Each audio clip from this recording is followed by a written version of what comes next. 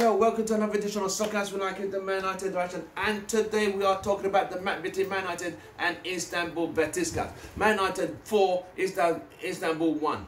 Beautiful goal. United started like a house of fire. They were like there.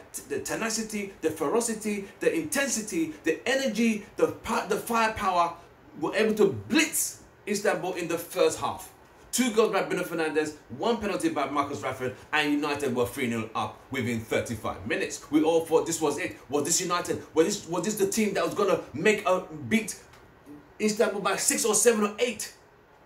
But they came out in the second half, 4 changes, brought in Mason Greenwood, brought in Daniel James, and the game completely changed. The momentum was gone, the speed was gone, the momentum was gone, the energy was gone, the ferocity and intensity energy had completely died down like a damn squid. While you're watching our video, don't forget to drop a like, drop your comments. What did you think about this game? Yes, United won by 4-1, but it was a game of 2 halves. Daniel James scored the goal in the very last minute for a nice key pass from Cavani, very unselfish, but overall, the performance lacked pace and lacked intensity in the second half. It's like the lights were completely turned off at Old Trafford. United move on. United now have 9 points from 4 games in their group, leading the group.